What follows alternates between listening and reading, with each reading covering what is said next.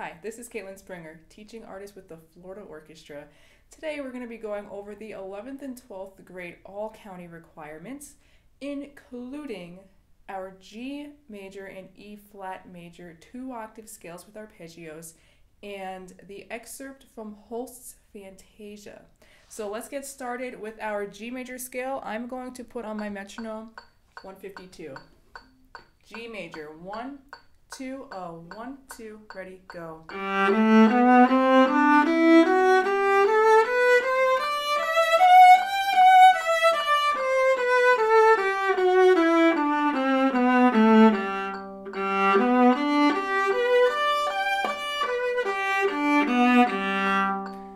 E flat major, 1, 2, ready, go.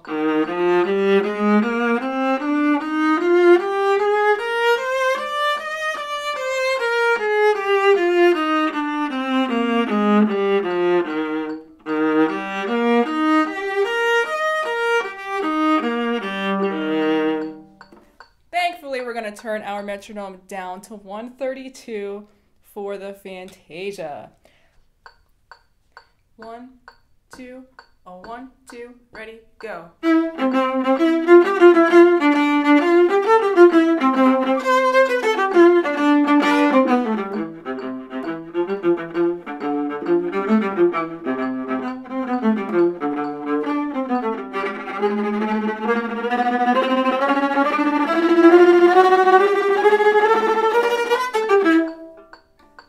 And that's the end of that excerpt.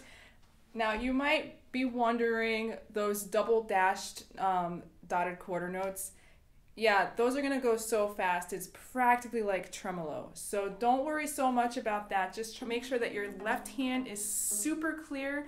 Try to put a little bit of a zing on the beginning of each of those notes. And you'll notice I'm kind of in the upper half of my bow because it's easier up there. So I'm going to do what's easy, especially as we do the crescendo. We could do that with using more bow. So being in the upper half of the bow is going to make it a lot easier. Now, the other thing about this excerpt is that sudden drop from fortissimo to piano out of nowhere. So how are we going to do that? Well, let's see how soft we could play the piano part. So let's just look at that part where it says piano. We're going to keep the same tempo, practice this with the metronome, and non-legato. So we're going to keep the same bow stroke too. Let's try this out as soft as you can. 1, 2, ready, go.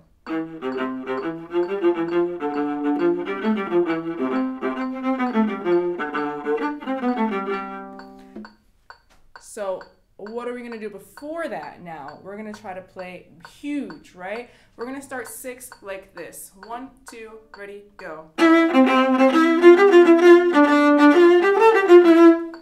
So I'm going to be playing with a lot of bow speed. I'm going to be trying to be really, really nicely into the string. So knowing where I want to get to at that piano is going to really, really help because I have to get there all of a sudden. Let's do that 2 measures before and then let's freeze. Like freeze, for real. All right, let's try it out. This is 2 measures before the piano. 1, 2, ready, go.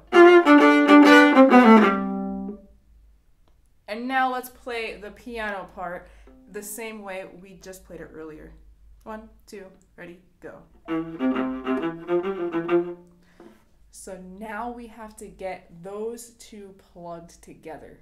Let's reduce the space in between that freeze. We're still going to freeze, but let's do like 2 beats of rest and then go on. Let's try it out. So this is 2 measures before the piano. 1, 2, ready, go. 1, 2, ready, go. So that's how I did 4 beats. Let's reduce it down to 2. 1, 2, ready, go. 1, 2. All right, let's reduce it down to 1 beat. 1, 2, ready, go. 1. All right, let's see if we could get it seamless. So you're gonna feel like you're falling off of a cliff.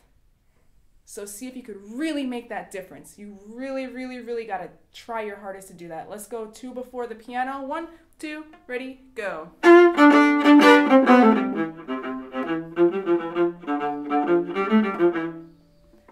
All right, that's something. So that's one way that you could practice that. That's what I would do. You freeze before you hit the subito dynamic, and then you take time, you find that subito dynamic. You freeze before the subito dynamic, you do 4 beats of rest, and then play the subito dynamic.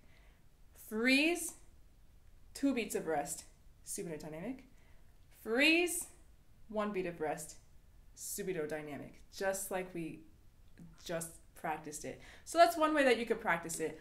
I would really like to see how well you guys handle this tremolo and how well you could do that piano. I want to feel like I'm falling off of a cliff when I hear that part. I really look forward to it. You guys are going to be awesome, and I will see you later.